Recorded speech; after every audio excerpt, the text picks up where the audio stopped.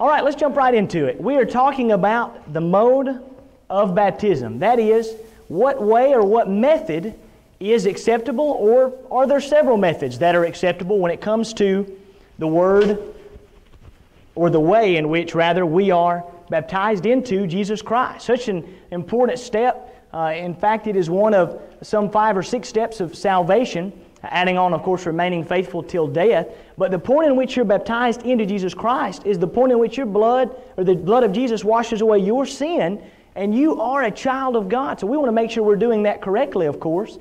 And so what is the proper mode? To begin with, we're going to notice that baptism, the word, is a transliteration.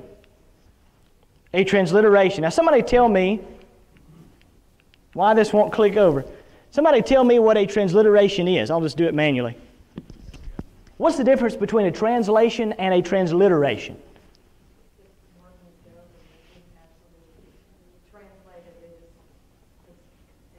Yes. You're not supposed to use the word in the definition, though. Now, what other word would you use, though, right? You're exactly right.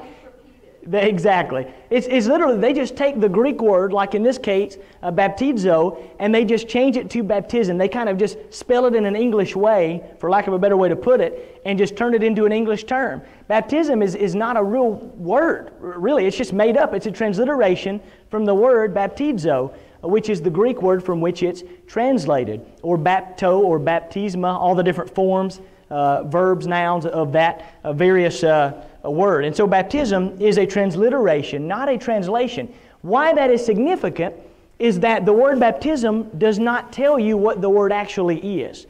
We have some examples I have here on your worksheet, letter A there. For example, deacon is transliterated from diakonos.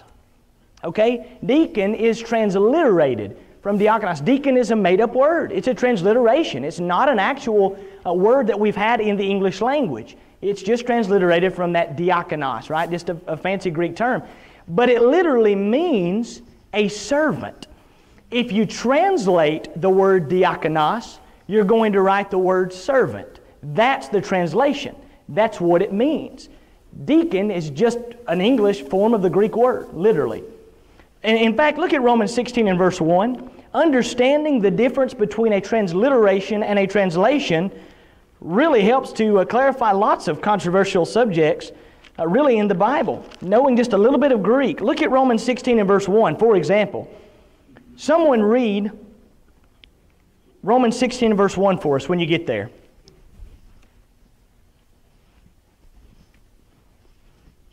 I commend unto you Phoebe, our sister, which is a servant of the church which is at Centuria. Excellent. The word there for servant is the word for deacon that we're just talking about. The word there is translated. Diakonos is translated in this passage to servant. Some versions, you'll actually see the word deacon there.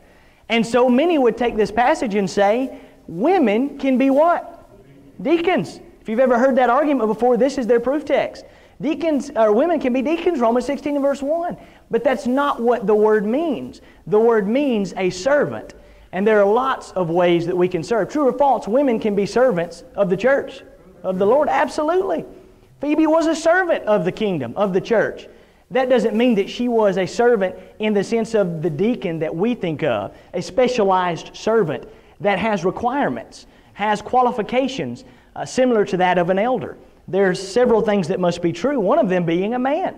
You must be a male in order to be a servant in that sense of the word deacon. And so that's one example. The next one there, letter B, apostle.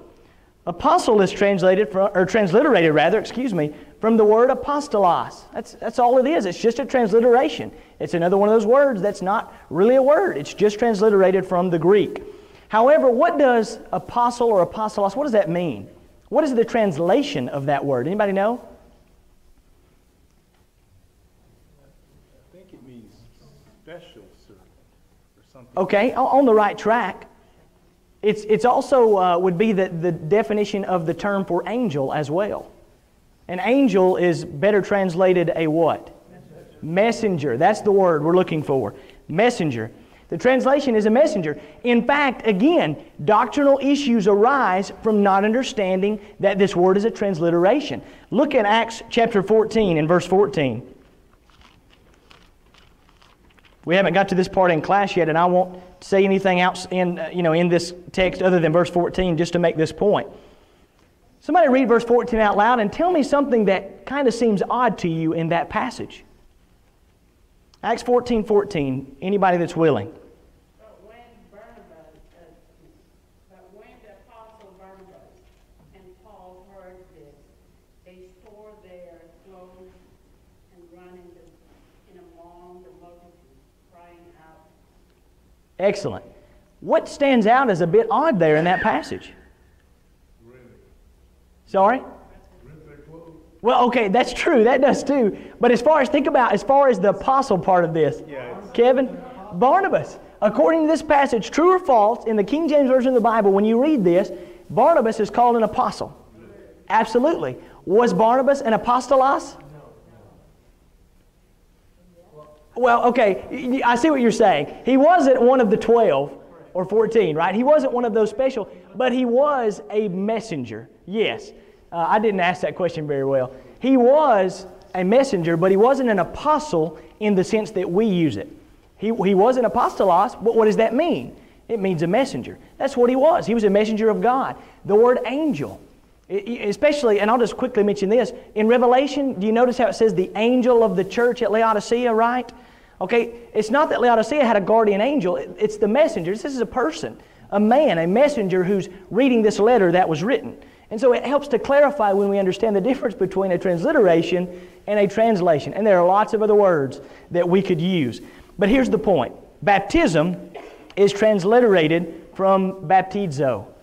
Okay, baptizo. That's a transliteration. What does it actually mean? What is its translation? That's it. Submerge or immerse. That's exactly what it is. Dip is another word. The word bapto means to dip. All of those the same idea. Dip, submerge, immerse. That's it. That's the translation. Why do you think, anybody who knows a little bit about history probably knows the answer to this, why do you think that King James thought it would be wise not to translate that word, but to transliterate it instead? Or it's not King James, but rather those who are translating it for him, or during this time period. What was very, very popular that was going on? That's it, sprinkling. King James himself involved in this. And so what's going to happen if these translators decide to say it's got to be immersion and nothing else is, if they translate that immerse, what might happen to them? That's it. Excommunicated. That's exactly right. There's going to be severe punishment for that. Many of them might have even lost their lives over it. So what are they going to do? Well, let's just transliterate it. You can't go wrong there. And then we can just, open it up to interpretation. The translation of the word is to immerse. And if that's what the Bible said in all of those places, we wouldn't be having these debates and arguments about this subject, at least in my opinion. Maybe we still would. Sometimes people just try to get around it anyways. But Luke 16 and verse 21 is an example of the word. The word there, the form of it is bapto. But it's in reference to the rich man. You remember how he wanted Abraham to send Lazarus to dip the tip of his finger in water? That's the word there, to dip. Interestingly, they translated it there. They did not transliterate it. Why did they do that? Because it's not about salvation. So they decided to translate the word. Well, guess what? It was to dip. And so it's just that simple. But I say it's simple. There's just a lot of people that don't know that. Without someone showing them that, or without really digging deep and studying the word, all of a sudden you realize there's a few places they did translate that word. There's another passage, I've forgotten where it is, where they talk about dipping bread into water. It's translated there as well.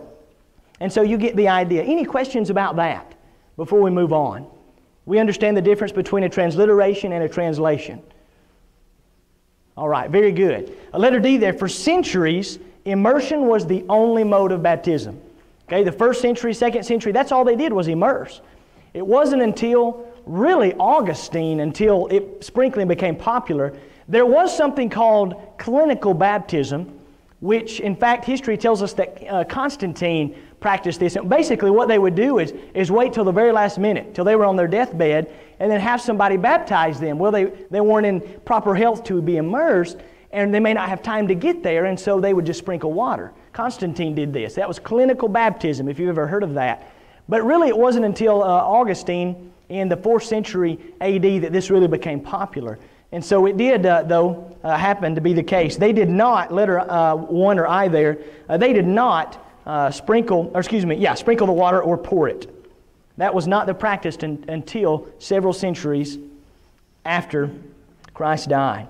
Just like instrument of music or anything else, these things came in by men later down the path as these divisions began to spread and these schisms, these different beliefs. Let's look at some of the proof texts that people use to argue that baptism is, it's fine to have sprinkling or pouring when it comes to baptism, that these modes are acceptable. Oh, I don't want to skip this. I didn't have this on my sheet and I forgot about it. Let me give you a few, just real quickly. This is not on your sheet.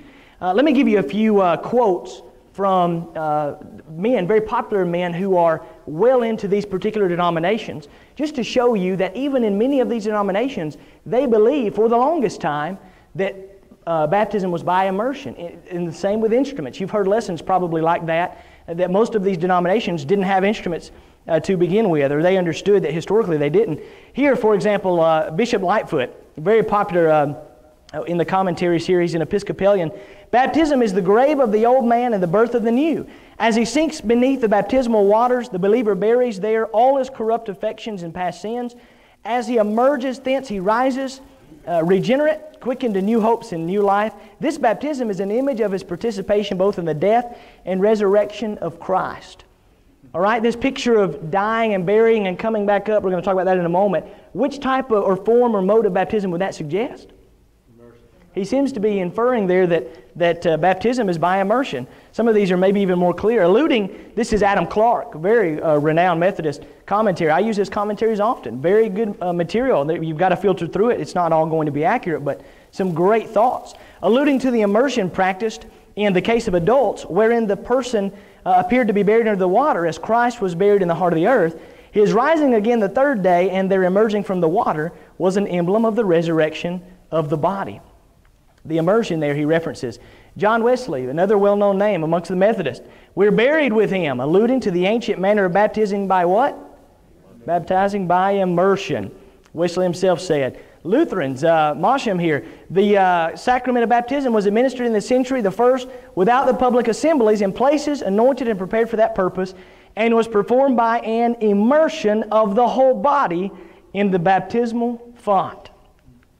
Another Lutheran, Tholuck, for the explanation of this figurative description of the baptismal rite, it is necessary to call attention to the well-known circumstance that in the early days of the church, persons, when baptized, were first plunged below and then raised above the water. They're all recognizing in the first century, this is how it was practiced.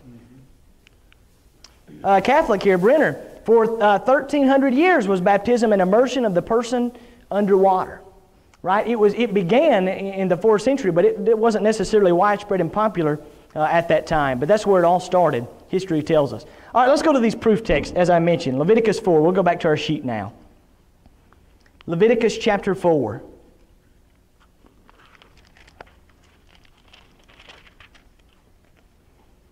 Now, as we read this, we're reading. Now, keep in mind, the Old Testament was written in what language? Hebrew. If you read an article I did a few weeks ago about the Old Testament canon, one of the proofs that we have for the fact that these 39 books are accurate in the original canon is because they're the only 39 books written in this original Hebrew language that God had them prescribe or to write by inspiration. And so, this is written in Hebrew. However, you recall that when Alexander the Great came through and began to Hellenize all of these countries, all of these nations, and Greek became everybody's learning Greek, becoming Greek. What did they do with the Hebrew Scriptures when they could no longer read the Hebrew? Many of them. They translated it. They translated it into what's called the Greek what? Septuagint. The Greek Septuagint. Now I'm going to make reference to that after we read this and show you why I just said all that. Look at verse Genesis chapter 4, verses 6 and 7.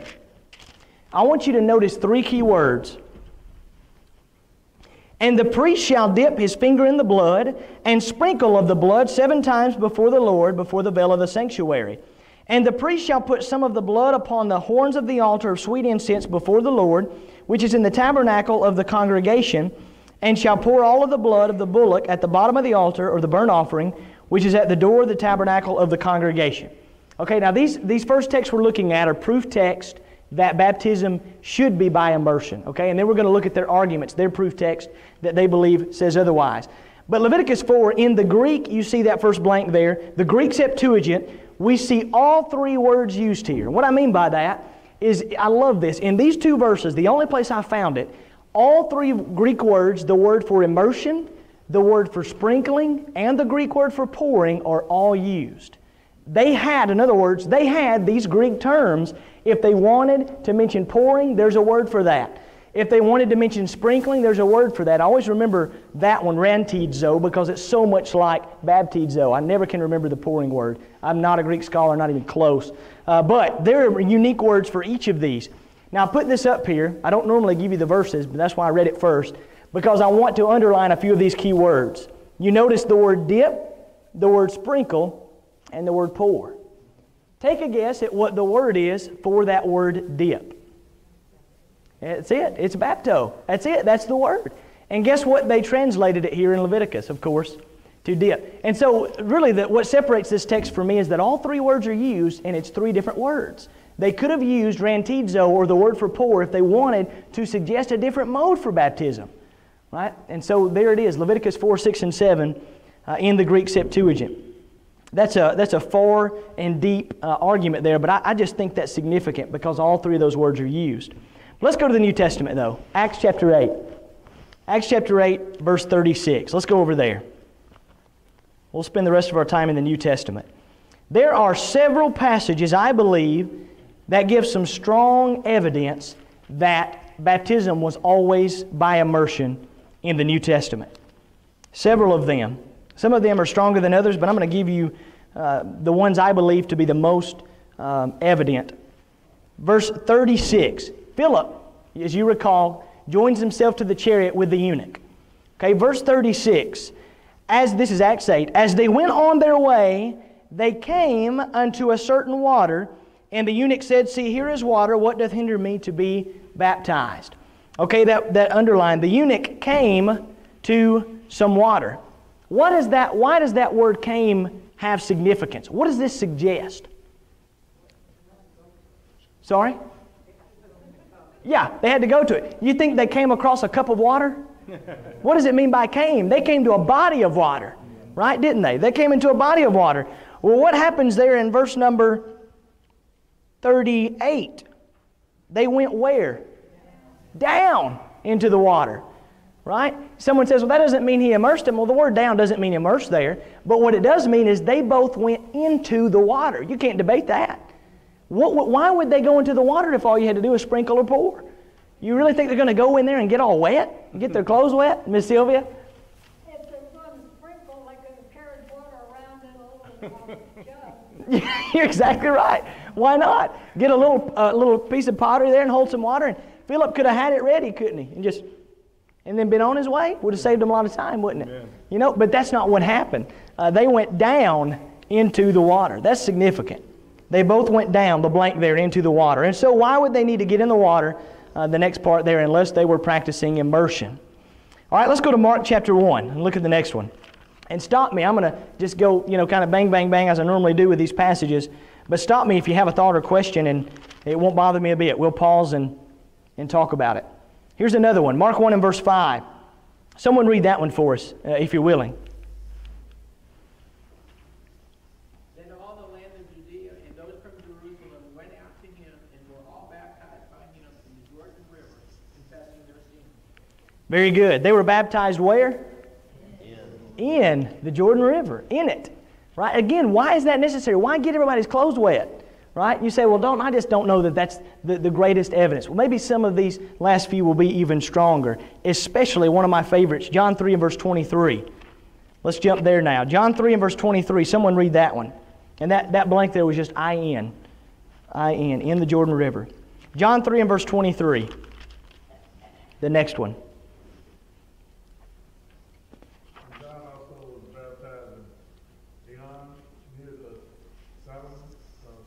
because there was much water there, and they came and they were baptized. Outstanding. What is the key word in this passage? Much. How do you get around that, brethren? He baptized there because there was much water. Friends, I don't know about you, but you don't need much water to sprinkle or pour, right? You just don't need it. But you need much water to immerse. That might be one of the strongest verses, at least I've found, to prove this text, or excuse me, this argument. There is much, much water there. Yes, sir. This is another example of your example about the King James Version trying to placate the Catholic Church. But one of the religious movies, I can't remember which one it was showing the baptism of Jesus by John the Baptist. Right. And John and Jesus were standing in the water, and John reached down, got a handful of water, and poured it on his head. Poured it on his head, yep. They were trying to placate That's it. who don't want immersion. That's it, and that's what's in the minds of people. Again, do you think even, today it would be the same as then? Would you, if you knew all you had to do was pour water on your head, would you want to go down into a river to get baptized? Why would you go get all wet? That just doesn't. But you're exactly right. I've seen that as well. Somebody had a hand up. Yes, ma'am, Miss Corley. In the verse 22 in that chapter 3. Yes, ma'am. Does that say that Jesus baptized people? After these things came Jesus and his disciples into the land of Judea, and there he tarried with them and baptized. The baptizing there is by the he. Who is the he? In verse 22. John, yeah. What'd you say, Kevin? The disciples baptized. Jesus never Right, Jesus never baptized, right. The disciples did. In particular, we're talking about John here. There he tarried with him and baptized. And, I could see an argument there for the he being Jesus, but... Yeah. Yeah, I don't believe Jesus... I don't think we have any evidence that Jesus ever baptized anybody. But I could see where... Let me read it one more time. After these things came Jesus and his disciples into the land of Judea, and there he tarried with them and baptized. Yeah, I could see how it could be. I don't think that's saying that Jesus baptized. But I get, if you read it, when you read that straight through like that, it does seem to act like it's referencing Jesus baptizing, but I just don't think that's the case. But in their passage it says that he baptized no one save his apostles. Jesus?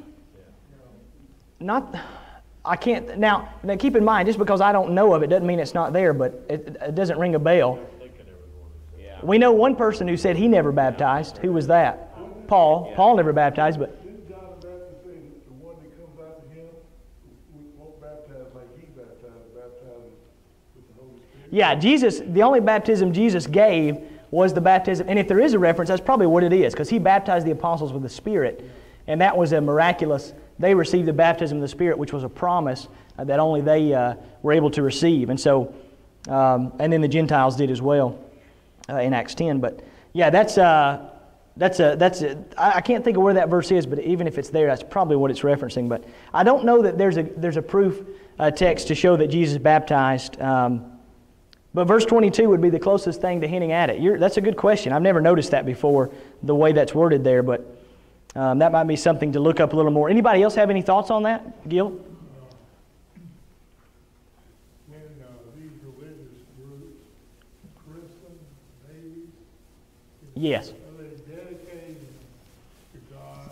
Right. Is that a form of baptism? A lot of times, in my experience, it's both. I have some nieces-in-law that recently went through this, and it was both of those things. They did it to make sure that their sins were gone, and they did it to dedicate them to start there. So it's really the two go hand in hand in their mind, from what I understand.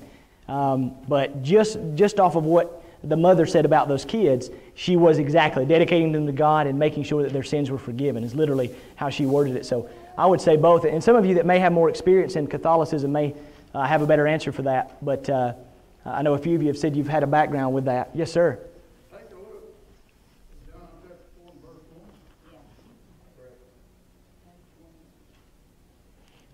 When therefore the Lord knew how the Pharisees had heard that Jesus made and baptized more disciples than John, though Jesus himself baptized not, but his disciples. There you go. I thought there was a verse that said that, but I was afraid to say it and embarrass myself.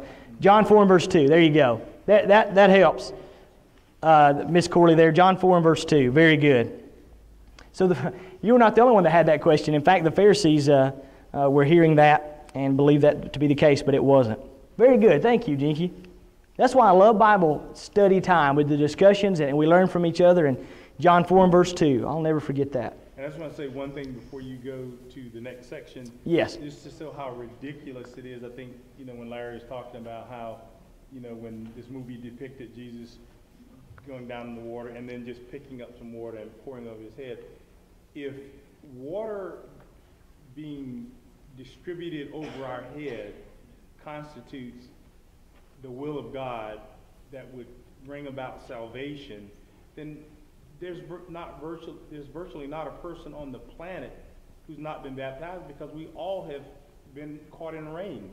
If it's just a matter of water being on your head. Well, surely they would argue that the intention would have to be there, because everybody's been swimming. Yeah, but I mean, the force of the logic is not much more. Yeah, because, well, yeah. I mean,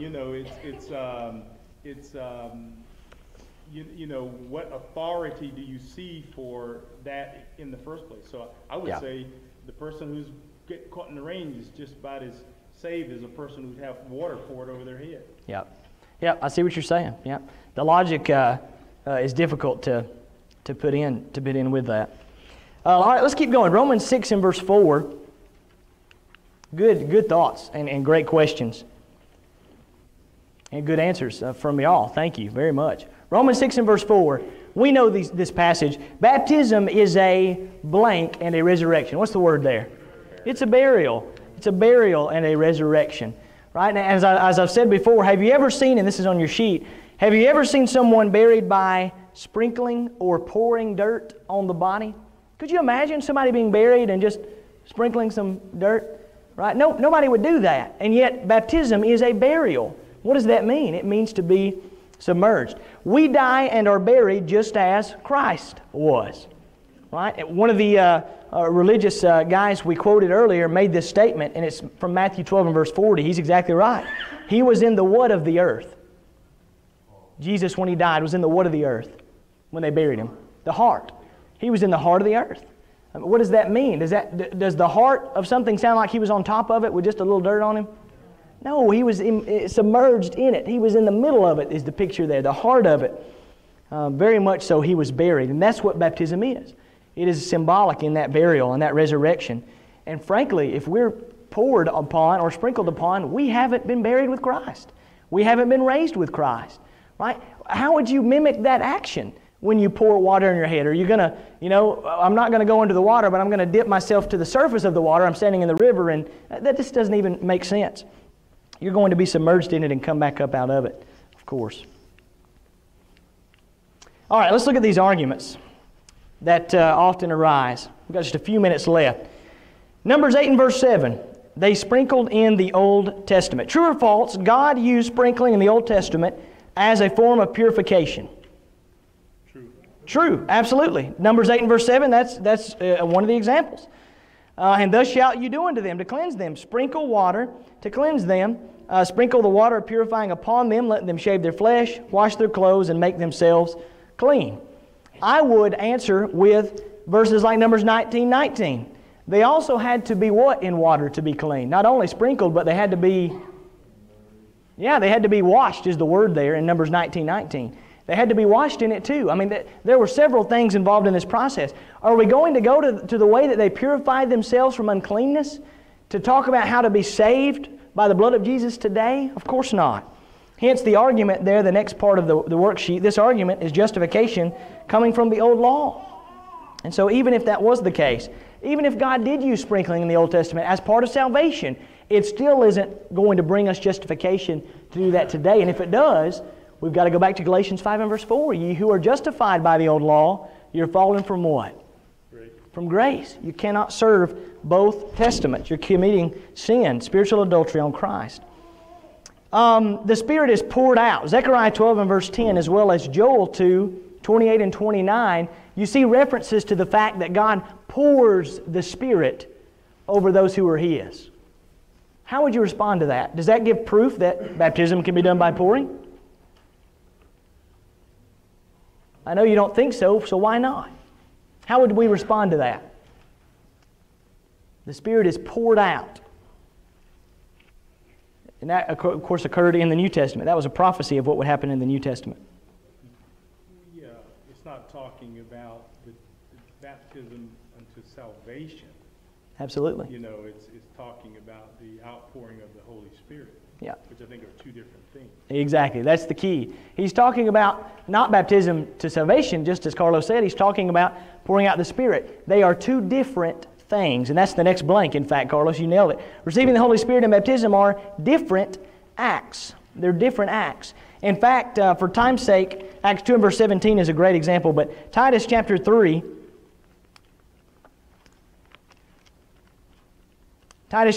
let's turn to this one, and just a great proof text to see the difference. Someone read verses 5 and 6 for us of Titus chapter 3. Not by works of righteousness which we have done, but according to His mercy, He saved us through the washing of the regeneration and renewing of the Holy Spirit, whom He poured out on us abundantly through Jesus Christ our Savior. Very good. Just as the prophecy said, He would pour out the Spirit abundantly. Now, is the pouring out of the Spirit, is that what you do in order to be saved? Or is that something that happens after you become saved? After. You don't receive the Spirit in that sense until after you're baptized. When you come up, when you're resurrected out of that water, then you're a child of God. Then the Spirit is poured out in that sense upon you, and you have the Holy Spirit dwelling within you. We've talked about that a few lessons ago and what that indwelling really means, and so we won't do that again, but that's the idea. These are two different things. And again, the pouring of the Holy Spirit, we need to see evidence that baptism into Christ for the remission of our sins can be done any other way other than immersion. And those arguments are just not there. I'm moving quickly because I really want to get to this last one. This is the most popular argument I've personally been given multiple occasions, and maybe you as well. Let's go to 1 Peter 1. I'd really like for everybody to turn here with me. 1 Peter chapter 1. I think in answering this argument, we might really learn something really incredible about this concept of what sprinkling really means in the New Testament, if we don't know that already. 1 Peter 1, beginning in verse 1. Peter, an apostle of Jesus Christ, to the strangers scattered throughout Pontus, Galatia, Cappadocia, Asia, and Bithynia, elect according to the foreknowledge of God the Father, through sanctification of the Spirit, notice, unto obedience and sprinkling of the blood of Jesus Christ. Grace unto you and peace be multiplied. Blessed be the God, the Father of our Lord Jesus Christ, which according to His abundant mercy hath begotten us into a lively hope by the resurrection of Jesus Christ from the dead. That passage, true or false, references the saving blood of Jesus in the form of sprinkling it. Absolutely, it does, doesn't it? Mm-hmm. It does. We got just a couple minutes. That's all I need. Referencing the blood of Jesus as sprinkling. Now, right off the bat, first of all, what do you notice right before it mentions the sprinkling? Obedience. Notice there's a separation, a distinction between two entities, obedience and sprinkling. I want you to hold on to that as we answer this question. I wanted to kind of get your thoughts, but I need to finish this up, and so I'm just going to tell you if you don't mind. Hebrews chapter 10 is a great passage to bring clarity to this argument. Hebrews chapter 10. And honestly, you probably would have said this anyways because you guys are always right on point. Hebrews 10, begin reading in verse 19 with me. We're focusing on this idea of sprinkling. Having therefore, brethren, boldness to enter into the holiest by the blood of Jesus, referencing the tabernacle, the temple, the holiest, the most holy place, by a new and living way, which He hath consecrated for us through the veil, that is to say, His flesh. He died on the cross. We get to enter the most holy place, spiritually speaking. Verse 21, and having an high priest over the house of God, notice it, let us draw near with a true heart in full assurance of faith, having our what?